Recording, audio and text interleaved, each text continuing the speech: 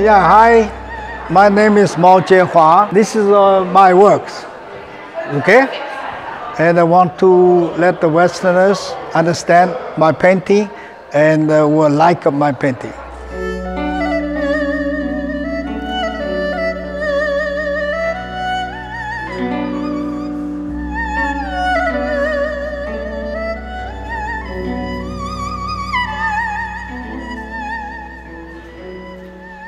I started painting about 13 years ago.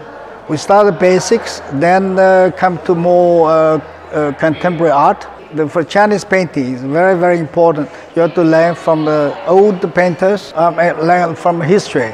You have to imitate all the important painters in the Chinese history. And you have to use the ink, water, and a very good paper.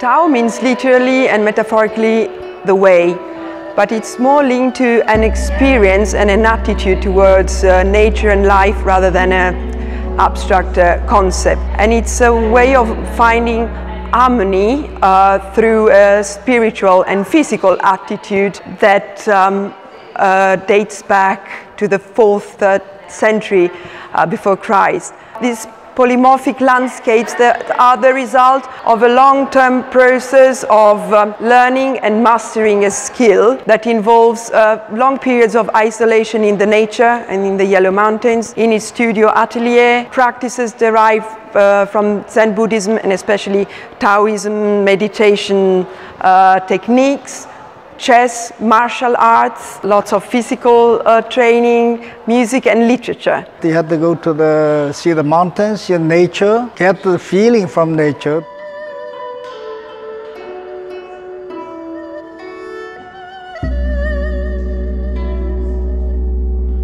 See, you have 2 rooms here. You have 45 paintings.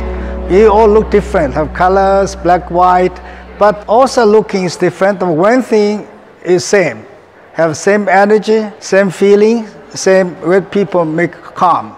Visitors should alter their sense of time and perception and become slow. The contemporary slow art is very, very unusual and very rare as an experience. You have to take your time to breathe according to the sense of harmony or energy that you're feeling and your type of sensibility can reveal in front of this mirage, as the words say, to mirari, to look at something with curiosity and a sense of marvel. The yin and the yang interbalance each other in this infinite energetic process, which is both the origin and the end of life and its beginning again. This large